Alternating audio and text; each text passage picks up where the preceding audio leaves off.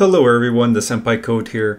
So let's go over if your editor is not compiling script after you make changes in Visual Studios. There could be a few issues here, so I'll go over the more common reasons why this might be happening and then dive a bit deeper.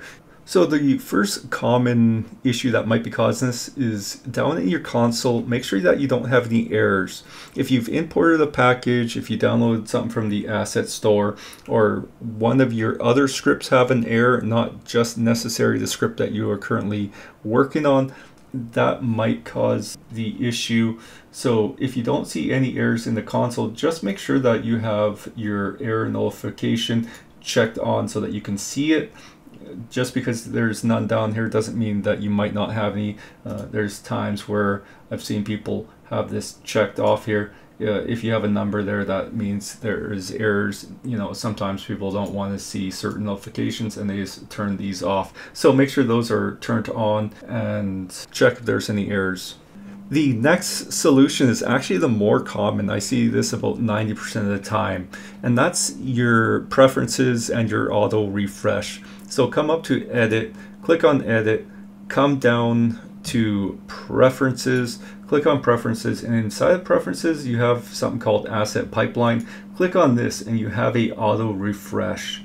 And right now you can see it's disabled. So what I want to do is I want to enable this, and that hopefully will solve your problem. The next solution is make sure that your Visual Studios is up to date.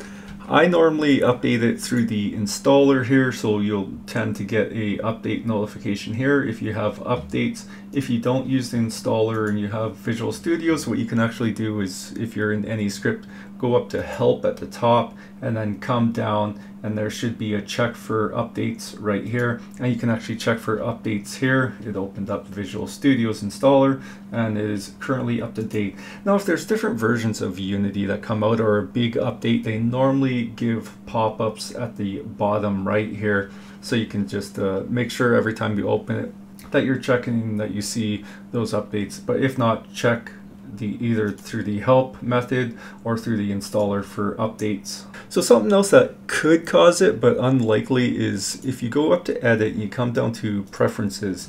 Inside of Preferences, if you come down to External Tools here, inside External Tools you have External Script Editor, and this is the one that it will be using. Right now I have the proper one selected, but there's been times where I've had a couple different versions of Visual Studios and I had the wrong one selected, so just make sure that you have the right one selected.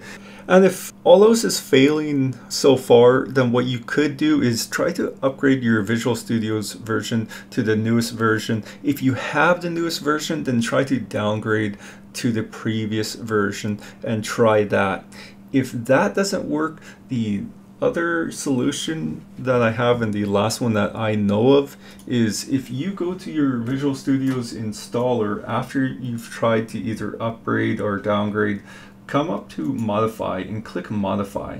And inside of Modify, come down and make sure that you have the game development with Unity selected. I have also game development with C++ selected.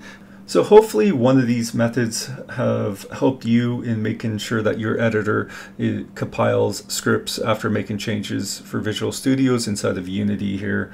Now if it's something else, feel free to come over to the Unity discussion forums, post over there. Hopefully someone else as well as I might see it and try to help you out going forward with your issue. If you do have this issue or have had this issue in the past, and you figure out a solution for it, feel free to post down in the comments below so that other people can find this issue and see what your solution was, and that might help them as well.